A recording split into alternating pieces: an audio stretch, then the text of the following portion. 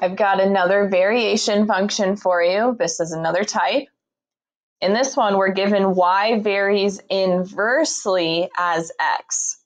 Anytime you see inversely, you're going to have an inverse variation. But what you need to start thinking about is fractions. Because whenever you see inversely, you're actually going to be writing that variable in the denominator instead. So if you think back to those direct variations, it was just the left-hand side equals the right-hand side straight across. But with inversely, you're actually going to have to move that variable on the right-hand side to the denominator. So I see y varies.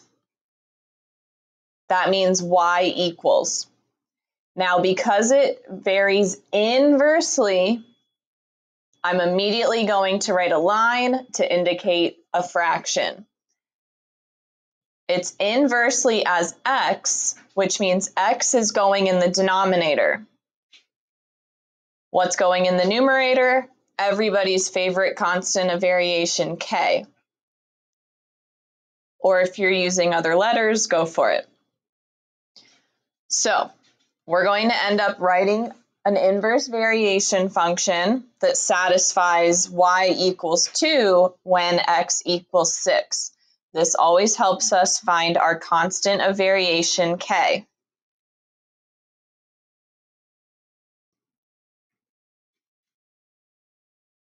So using that information, I'm plugging those into the function.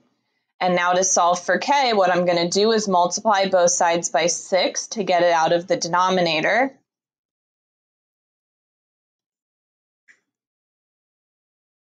And that means k is equal to 12. I've said it in previous videos, please do not just underline or circle k equals 12 and say that that's your answer. You're going to put that back into the function that I wrote to begin with as the k value, and we're just going to use y and x, because remember the 2 and the 6 just go together, and then I don't use them anymore once I find k.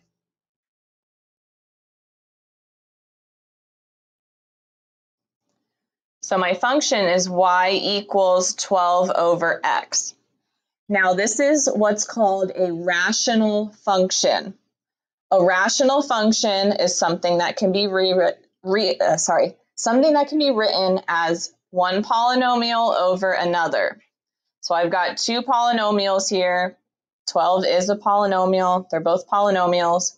One's in the numerator, one is in the denominator. Now, we're going to graph this, and for whatever reason, people hate picking x values. I'm not sure why. I find that a lot of people struggle with that. You are allowed to plug in whatever you want here. You pick the x values, but I'm just going to show you which ones would probably be easiest in order to graph this. Now, I want you to think first, is there anything that we can't plug in for x? Now remember, x is in the denominator, so think about your rules with fractions and division, and hopefully you know that you are not allowed to divide by 0, which means I cannot plug in x equals 0. And a little later, you will see what that looks like on the graph. But x can't be 0. So now I'm going to move on and plug in other numbers. Again, you can plug in whatever you want, but I'm going to plug in numbers that will be easiest to work with a 12 in the numerator.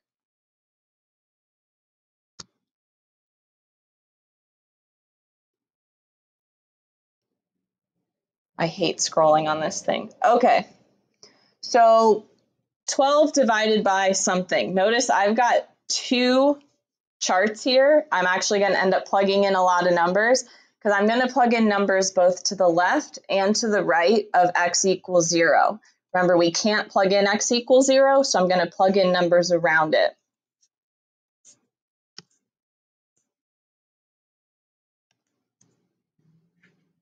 So I'm actually going to plug in 5 numbers. I didn't give myself enough room. These are numbers that all go into 12, so that's why I chose them. I'm going to do the same thing, but negative.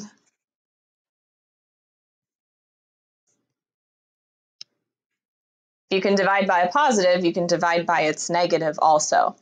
So you're plugging those in to 12 over x. So for instance, if you plug in x equals 1, you're doing 12 over 1. If you're plugging in x equals -6, you're doing 12 over -6, and those will go in the y columns. So I highly suggest you pause the video so that you can fill in those charts on your own.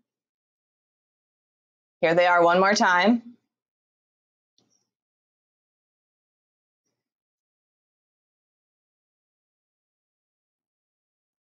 All right, hopefully you came up with this, plugged in all of my numbers, got out my y values.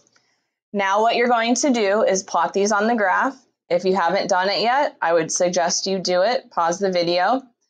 And if you're not comfortable connecting them yet, just wait until I connect them.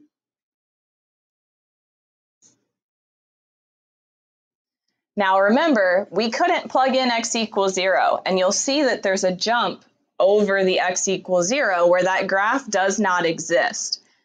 You can see that I drew arrows on the ends of each of these branches. These do go on forever. I just didn't plug in every number possible because I'd be here for the rest of eternity. But that is what a rational function looks like. There are a bunch of different ones, but this is a very basic rational function. Now, something that rational functions have is what we call an asymptote. They have at least one of them.